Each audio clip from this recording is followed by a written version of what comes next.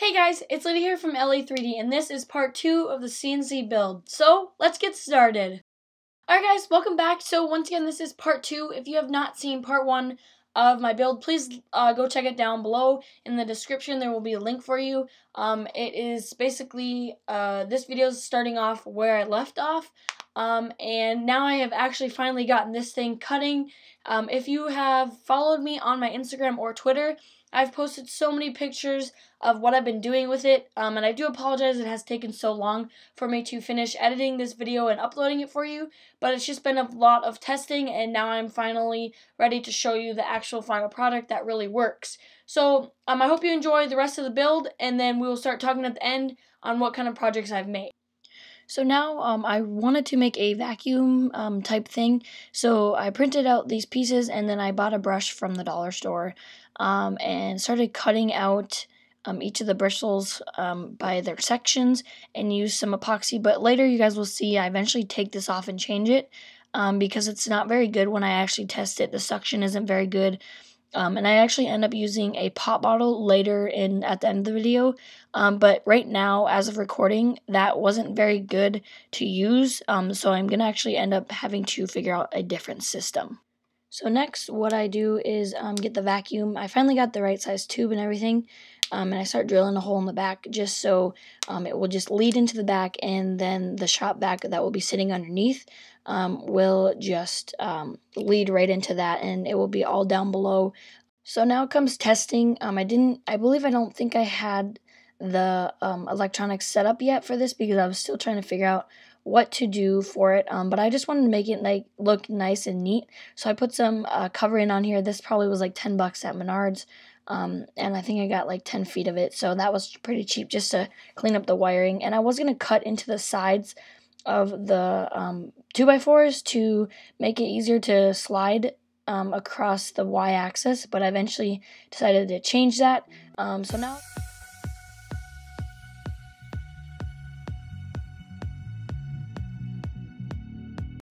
So now it came time to put some wheels on here. I wasn't going to put wheels on it, but then my dad suggested that I needed to because I probably wasn't going to cut in my 3D printing room to prevent dust from getting everywhere. So this was helping me so I could move it from my printing room to our shop room, which is right next to the room. There's just a door separating it. So it'll make it easier to get things cleaner and nicer, and just easier to move this thing around if I ever decide to move rooms at all.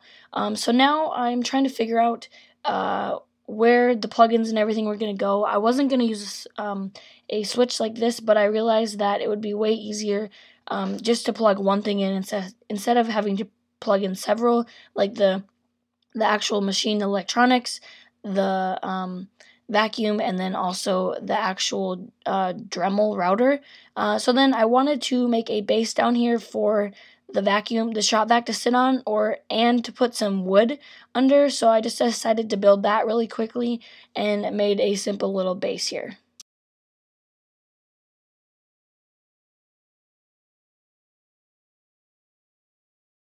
And finally here for the electronics, I just had to put it in its little case and then started to mount that underneath the actual machine table so that it wouldn't get as much sawdust on it as it would if it was on top. So everything was hung underneath.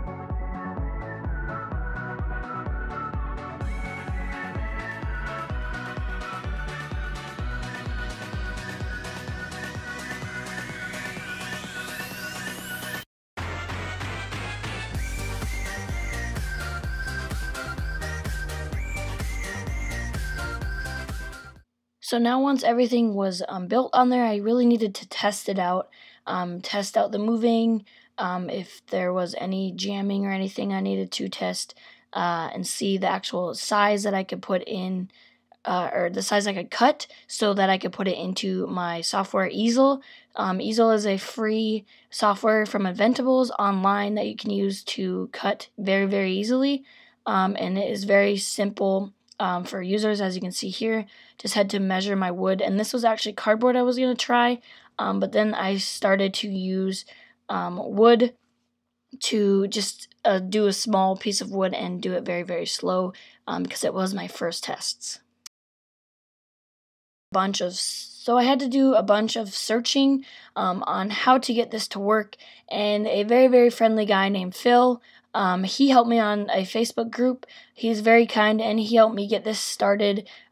He is basically the one to give all of the thanks to for getting this thing started. I was having so much trouble with it, and he was one who understood it, and I got all my tips from him. So thank you once again, Phil, if you're watching this, for helping me with this and getting this thing up and running with me. So as you can see here, I just did a duck. Now this was the first test I've ever done. This was in some MDF, and things got exciting from here. Now I'm not sure if you guys could see, but I kept peeking in to see if things were cutting very nicely. But as you can see here, the blue is blocking my sight from it, so that really, I didn't really like that. So that is why later on I switched to a plastic bottle.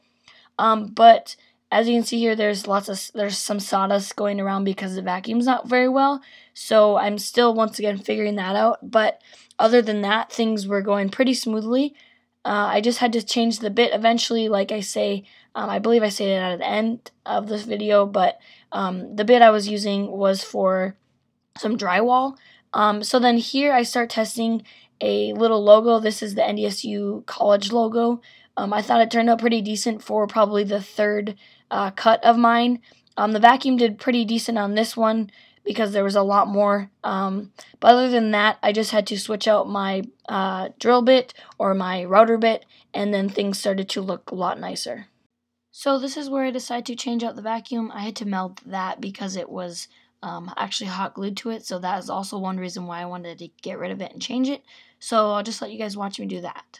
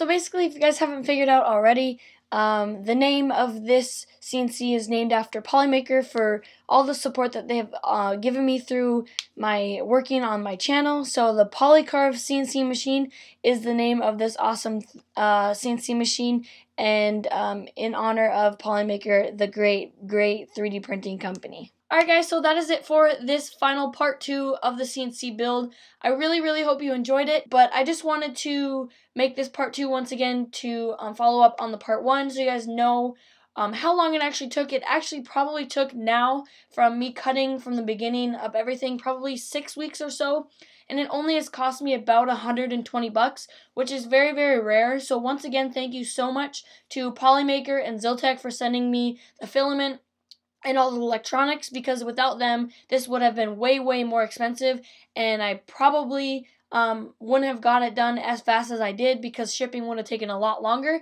So thank you so much to Ziltech and Polymaker once again. Both of their links to their websites will be down below in the description. They're very supportive and so very nice. Ziltech also sells filament also. They didn't send me because I didn't request any. But the Polymax filament is really great for the strength I need it for this CNC. So as you guys saw, this CNC makes great things, and after switching out the blades and everything, for me, I went from a normal one that that came with the actual router that I used, that was used for, once again, drywall. I switched out for a real router bit, and since then it's been great. Cutting on the wood has been awesome, and just experimenting and everything, making projects has been so much fun. So once again, if you guys haven't seen on my Instagram or my Twitter, there will be links to them both down below. I have so many projects on there and have been very active on there lately on showing you guys what I've been doing and what I've been up to, and things will be posted on there before the videos come up. So if you want to know what's going on the channel, definitely go like and follow me on my Instagram and Twitter.